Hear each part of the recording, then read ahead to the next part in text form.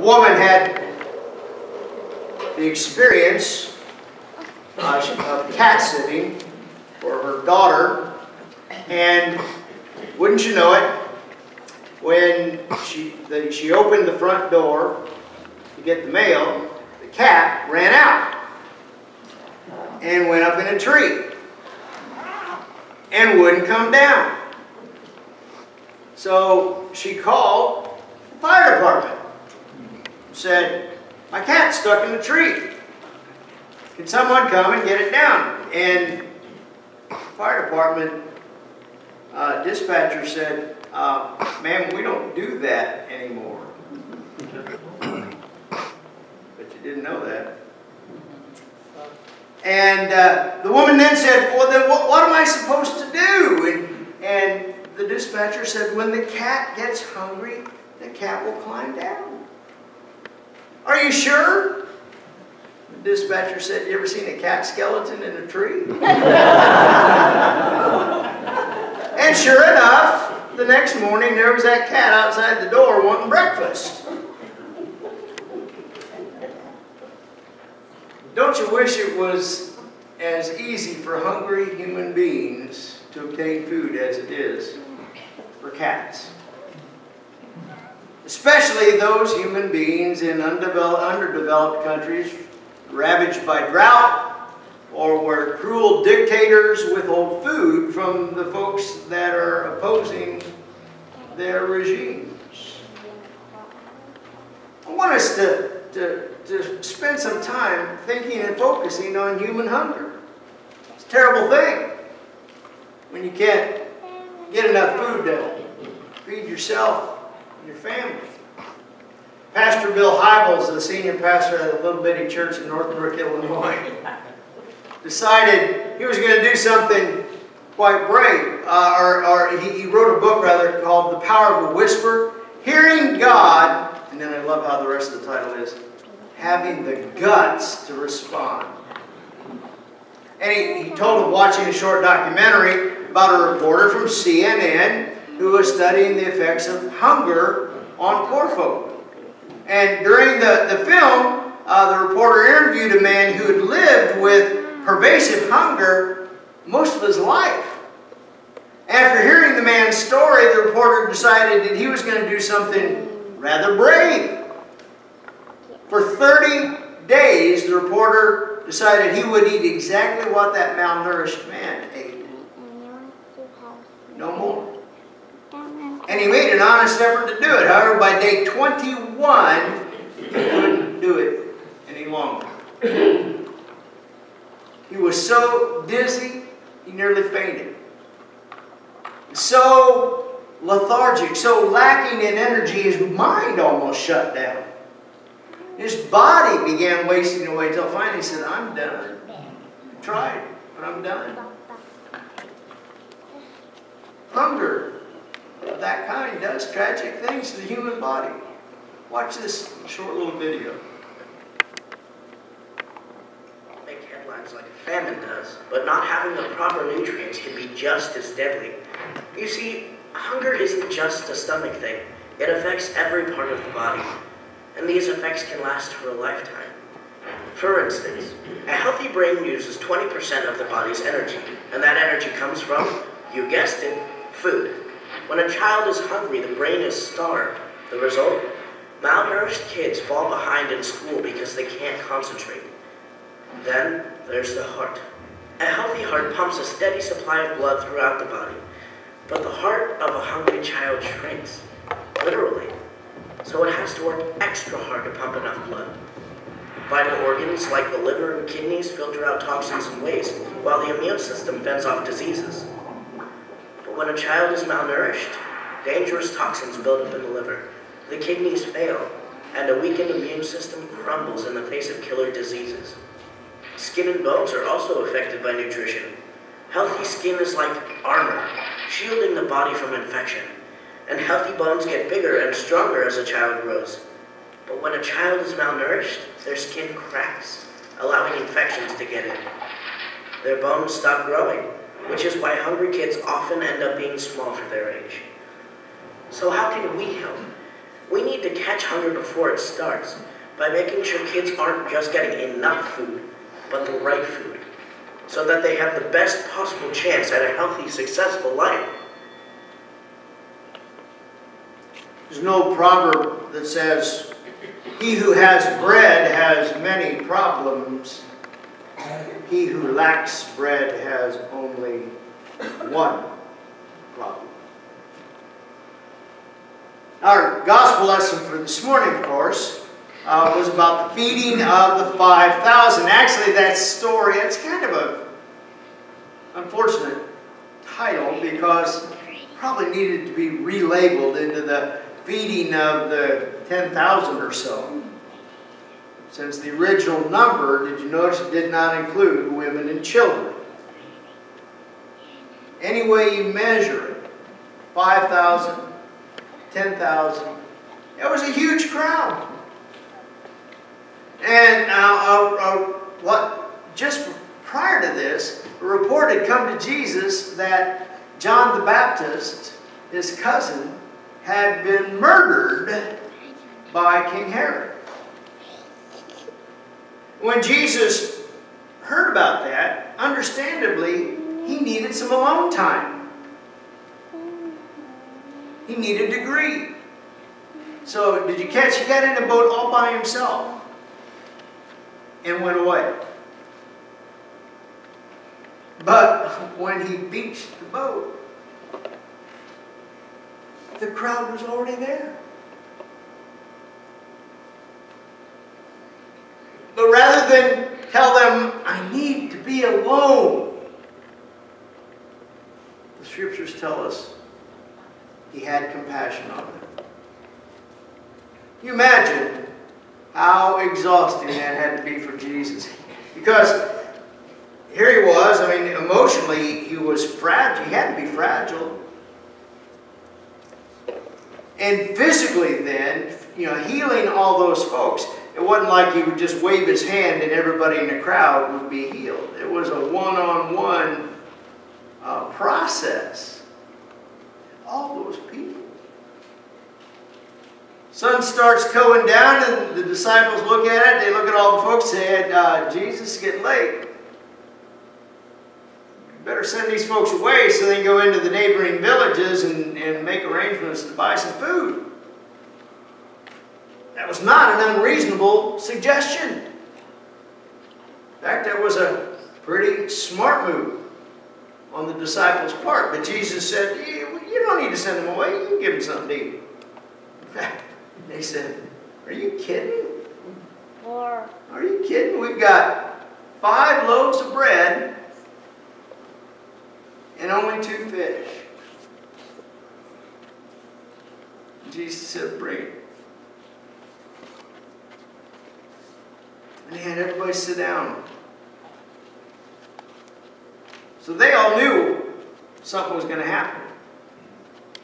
And taking the 5 loaves and the 2 fish, he looked up to heaven. He gave thanks to God, and then he started breaking the loaves and probably breaking the fish apart too. And then he gave the loaves and the fish back to the disciples. And the disciples started passing it out to the people. No doubt they were thinking, "This ain't going to go very far." And miraculously, everybody there ate until they were satisfied. They didn't just get a taste. They were satisfied. And then the disciples were going around picking up the leftovers, and they found that they gathered up 12 baskets full of leftover bread and fish. That's an amazing story. No matter how you try to explain it. But I think the most important thing to remember is right there at the beginning where it said, Jesus had compassion on them. That's why Jesus healed. That's why Jesus fed the hungry.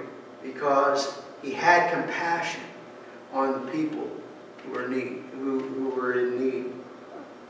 And ever since that time, Christ's followers have understood that if we're going to really follow Jesus and walk where and how He walked, we too must have compassion on those who are sick and those who are in need, however that need might manifest itself. And there are millions of people who go to bed hungry every night. Even in this prosperous land, 1 in every 6 Americans doesn't have enough to eat. That includes 1 in 5 children. Now you and I, we've heard this truth so often, we might not even take it very seriously. There's an ad for a candy bar, that talks about people getting hangry, when they're hungry and all of a sudden their mood changes. And we laugh at it. And the message is, if that happens to you, just go out and buy one of those candy bars, right? Hi, Papa. It's tragic if we don't take it seriously. The last time I checked, I went online and checked some stats with UNICEF, the United Nations International Children's Education Fund. Approximately 27,000 children die of starvation and hunger-related diseases, which we saw in the video, each day. Do the math. It's over 3 million children a year.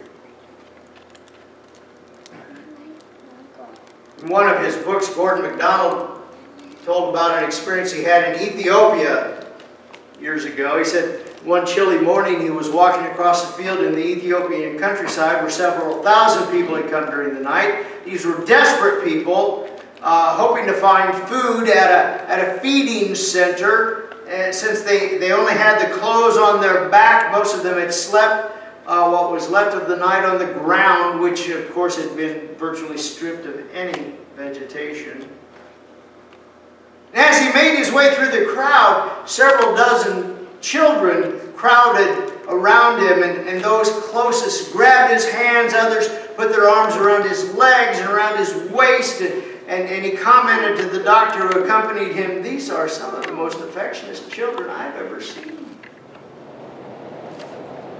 The doctor said, "It's not affection they're after.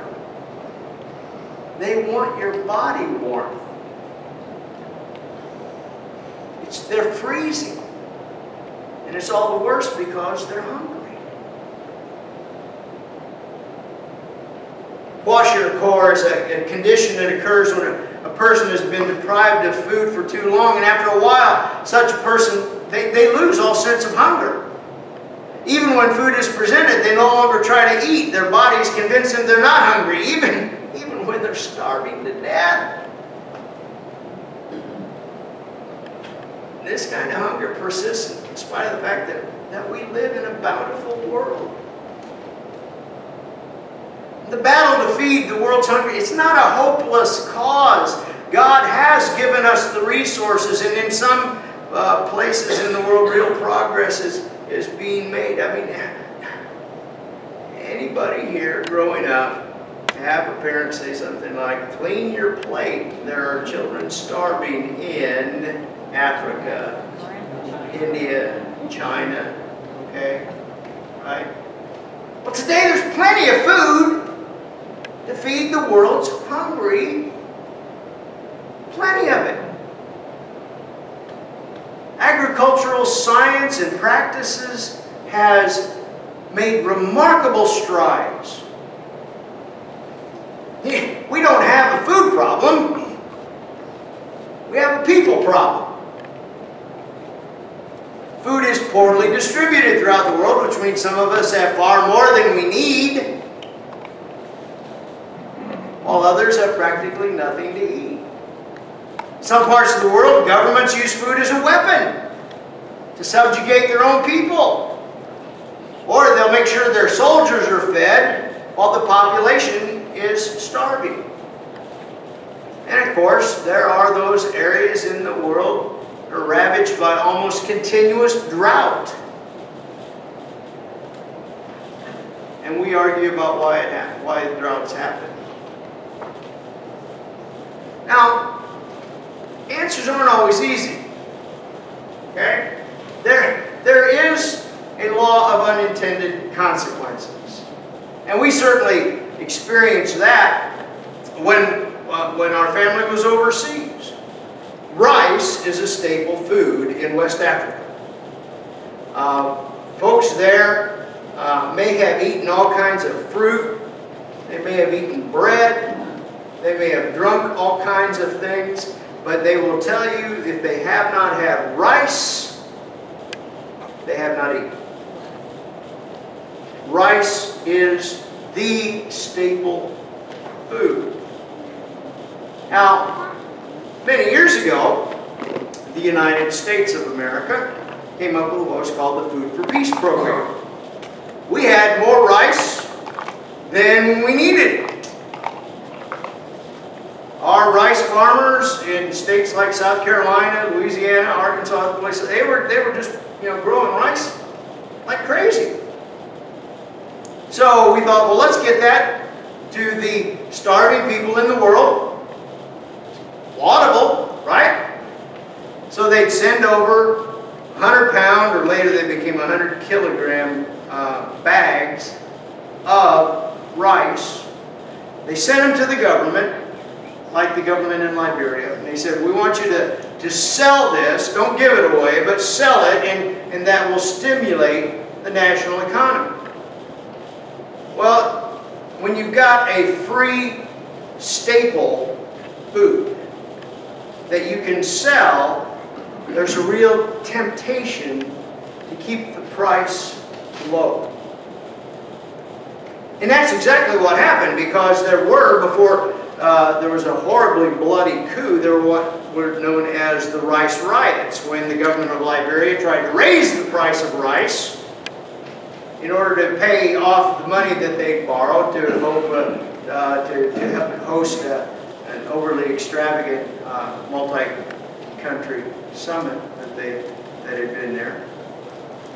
And so the government learned, if you want the people to be happy, don't mess with the price of rice. So they kept the price of rice low.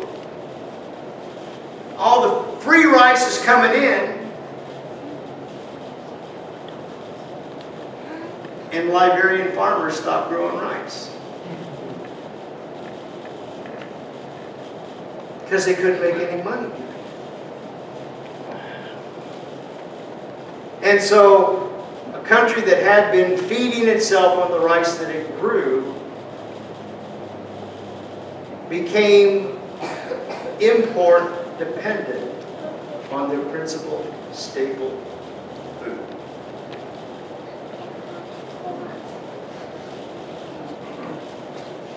I read a book very recently called Toxic Charity by an author named Robert Lupton.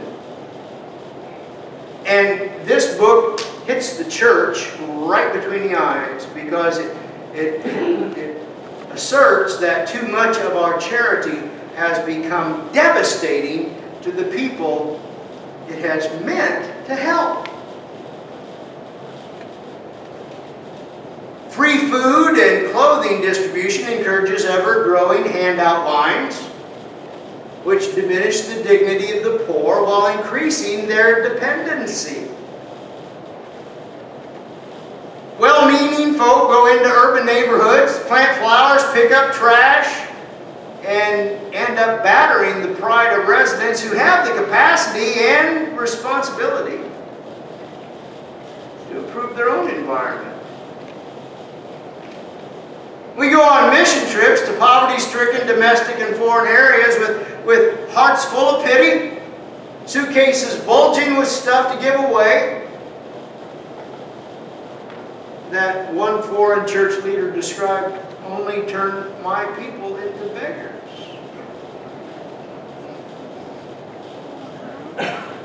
We need to move, Lupton says, from toxic charity to transformational charity.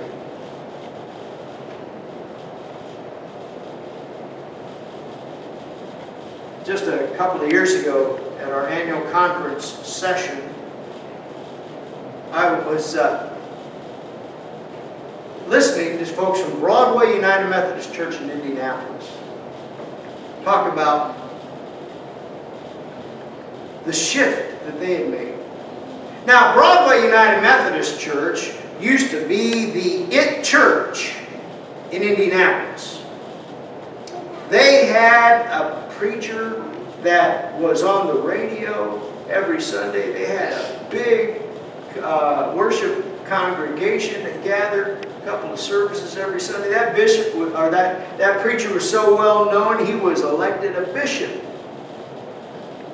And folks were coming from all over Indianapolis to that church, and then the neighborhood around the church started changing. And the pastors that followed that pastor had been elected bishop, they just didn't quite measure up.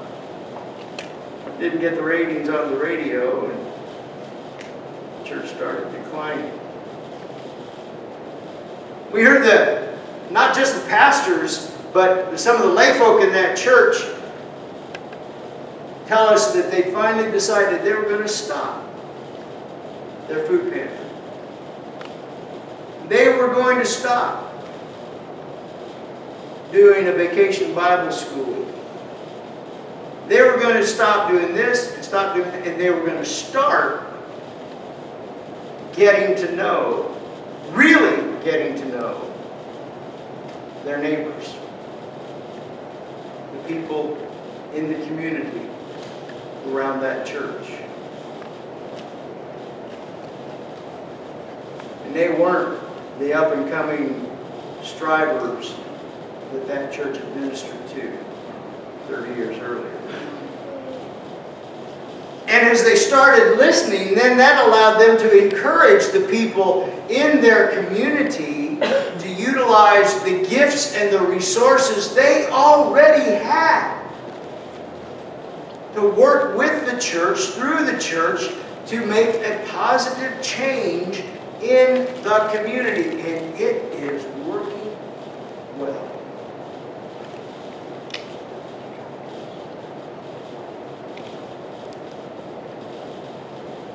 Some of you may remember Bishop Reuben Job coming out with a simple little book called 3 Simple Rules. What Bishop Job did was he kind of modernized the language and refocused on what John Wesley's 3 simple rules for Christians were.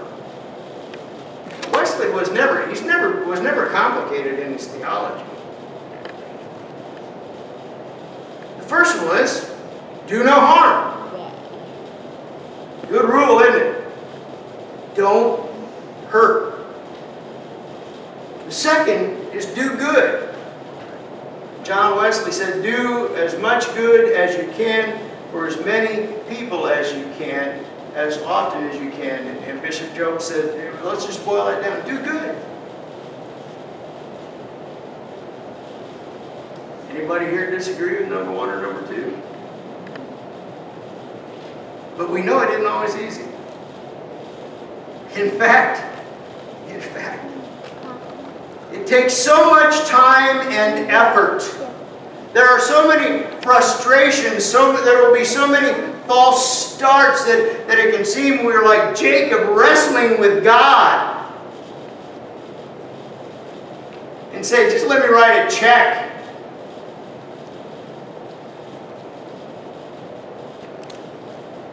I don't have to deal with all this. Still, the problems we face are hardly hopeless.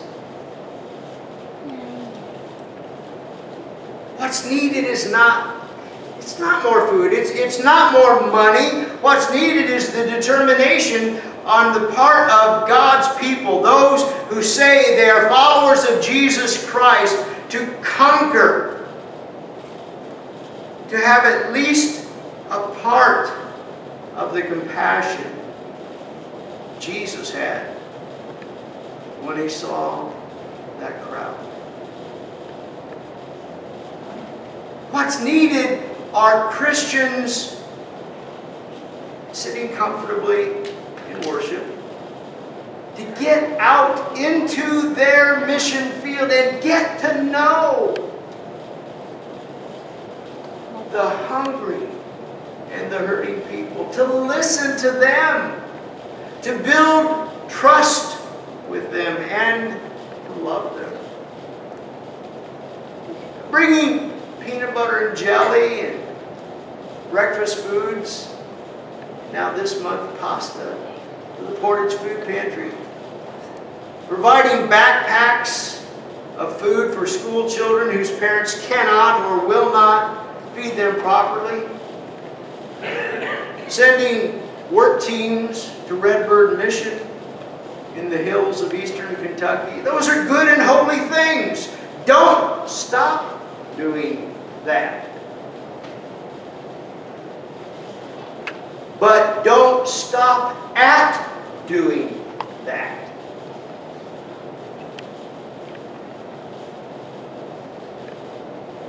So who are the people who are going to have that kind of compassion? Well, you know who they are, don't you? So what are you going to do about it? As Christians, you and I are accountable for the needs of our neighbors, whether they're our neighbors next door or they're neighbors somewhere across an ocean. There's a story about Rabbi Joshua ben Levi. He was a Talmudic scholar, lived in the land of Israel in the first part of the 3rd century. And Rabbi Joshua once made a journey to Rome, where he was astonished at all the magnificent buildings he saw. He was especially struck to see how the statues were cared for, because he noticed they were covered with fine cloth to protect them from the summer heat and winter cold. And as he was looking at these statues in admiration, a beggar pulled at his sleeve, asked him for a crust of bread, and Rabbi Joshua said, "Here are statues of stone covered with expensive clothes. And here's a man created in the image of God, covered with rags." Civilization that pays more attention to statues than to people shall surely perish. And of course, there are hungers in this world beside the physical hunger for bread, for food. Some of those hungers are right here in our own community. They include a hunger for justice, a hunger for love, a hunger for meaning. And many of you are already involved in meeting those needs. Of course, the greatest hunger people have, even if they don't at first realize it, is for the bread of life, which is Christ. The Christian mission will not be completed until every child in this world has a full tummy, a safe and comfortable home in which to live, and knows deep in his or her heart that she or he is a child of God. That's an ambitious dream. But it's a dream that's worthy for us as followers of Jesus Christ. It's a dream that all of us, in some way, whether small or large, should be working to make true. And if we're going to do that, then we need to remember the third of those 3 simple rules. I admit, some of you that are OCD, were you concerned that I just stopped with the first 2? The third one, stay in love with God. Because we can't do the first 2, do no harm, do good, unless we do the third, stay in love with God. Through prayer, through Bible reading, through worship, through fellowship with other believers, and through the sacraments. We stay in love with God, and that gives us the strength that we're going to need. It feeds us with the strength we're going to need in order to do something about it.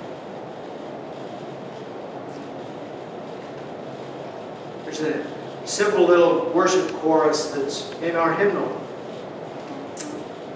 that I want you to think about as we share in the Lord's Supper in just a couple moments. It goes, eat this bread, drink this cup, come to me and never be hungry. Eat this bread, drink this cup, trust in me and you will not thirst. Sing it with me. Eat this bread, drink this cup, come to me and never be hungry. Eat this bread, drink this cup, trust in me and you will not thirst.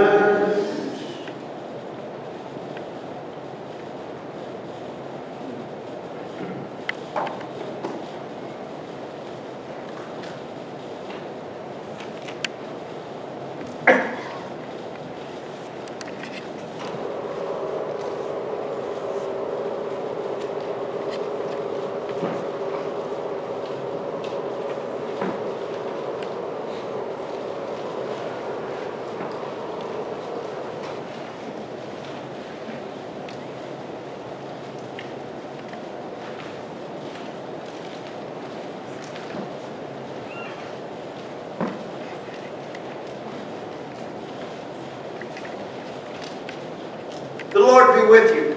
And also with you. Lift up your hearts. We lift them up to the Lord. Let us give thanks to the Lord our God.